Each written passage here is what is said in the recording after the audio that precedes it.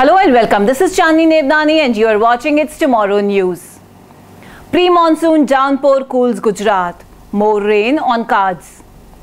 Indian state of Gujarat on Monday witnessed heavy rains in most parts of the state, spelling respite from almost 2 months of sizzling summer, and more rain is likely in the next 3 to 4 days.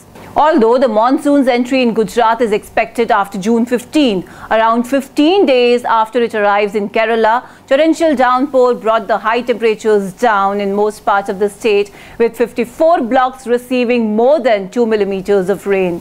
Bhavnagar received the maximum rain of 83 millimeters in just 8 hours.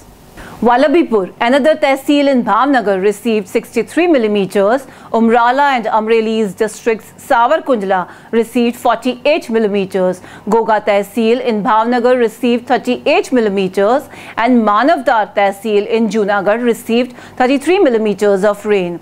Ahmedabad was almost brought to standstill as many parts of the city witnessed waterlogging. Also, in the afternoon, the visibility was reduced to almost nil.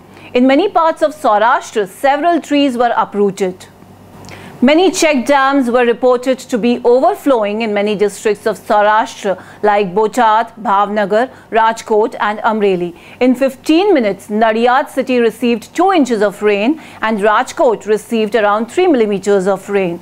Although the pre-monsoon rain is believed to have caused some damage to the onion crop in Bhavnagar, majority of the farmers are happy and are expecting good rains this year. The Indian Meteorological Department has forecast more pre-monsoon rain accompanied by thunders, lightning and windy weather in the next 3 to 4 days. That's all for now. For more news updates, stay tuned with us. It's Tomorrow News, Chandni Nebhnani. For more weather updates, do like, share and subscribe our channel.